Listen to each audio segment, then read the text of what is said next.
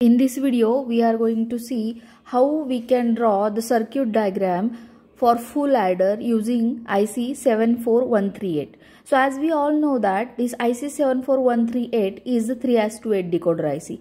So it has 3 inputs and 8 outputs. So you can see 1, 2, 3 are the inputs, 4, 5, 6 are the enable pins. In that 4 and 5 is active low, that's why it is connected to ground, and E3 is active high, that means it is connected to VCC, and it is a 16 pin IC, that's why 16 pin is VCC, 8 pin is ground. And from pin number 15, 40, 30, 12, 11, 10, 9, 7, these are the output pins. So for 15, output is Q0 bar, Q1 bar, then Q2 bar, Q3 bar up to Q7 bar. So 0 to 7, these are the 8 outputs. But you can see these are the active low outputs, because you can see here Q0 bar is there. So if you want to implement full adder using this 74138 IC, we need to connect the min terms. Min terms are for sum 1, 2, 4, 7 and for carry out 3, 5, 6, 7. These min terms are connected actually directly to the OR gate. Correct? Means we just take 1, 2, like 1, 2, 4 and 7 and connect it to the OR gate.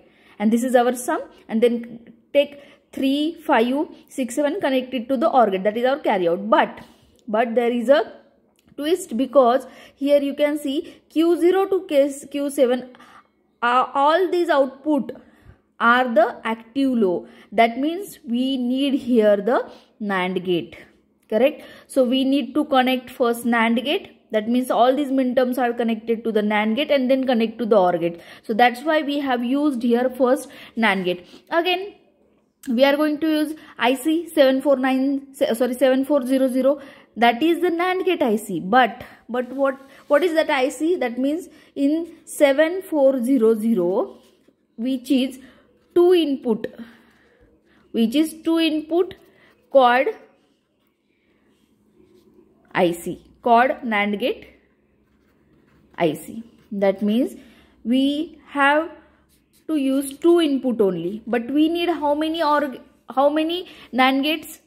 1, then 2, 3 and 4. Correct? So that's why we are going to use 7400 2 input quad NAND gate IC. In that, here you can see how I can do the connections.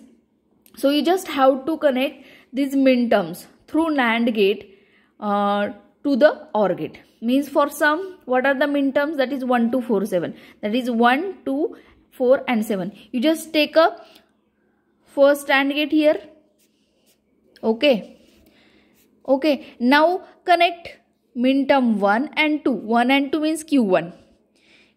See here, Q1 is connected to the pin number 14. So just take this Q1, connect it to the first NAND gate's first pin. Then 2, min term 2. You can see here is the Q2.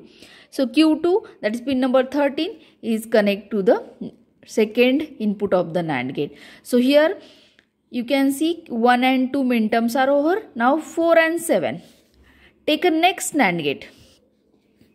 Take a next NAND gate here and just take, what is that? 4. So where is 4? Here is the Q4, which is pin number 11, and just connect it. Now take a 7. Where is 7? Pin number 7 is 7. So take it and connect it to the second NAND gate. So here you can see min terms 1, 2, 4, 7. That means Q1, Q2 and Q4, Q7. Which is connected to the NAND gate 1, NAND gate 2. And this is our sum. But sum is what? The summation of the all min terms. That means we are taking here again the OR gate. So here we have taken the OR gate. So this is our sum. So again, we need to see the pin configuration of 7400, which is NAND gate quad 2 input IC.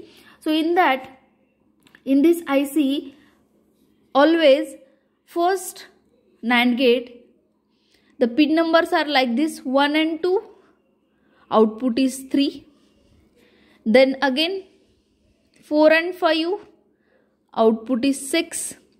Okay, and for OR gate, again the inputs are 1 and 2 and output is 3.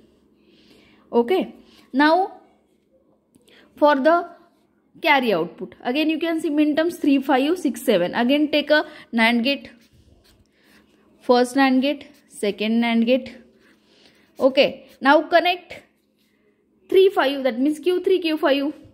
Q3 is here, so just take out the connection Q3 and just connect it to this NAND gate. Then again Q5, that is minterm 5, take this and just connect it to the here. Then 6, that means Q6, take this Q6, connect it to this NAND gate, and then last is the 7, that is Q7. So take this Q7 connection and connect it to this NAND gate, and again for carry output the summation of these two NAND gates. So this is your carry out. Okay, so again you can see 1, 2, 3, 4, 5, 6. Again for next NAND gates,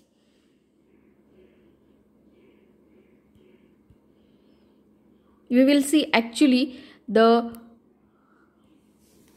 now we have just seen how we have done the connections, that is minterm 1, 2 means Q1, Q2, 4, 7 means Q4, Q7 is connected to these two NAND gates and then OR gate.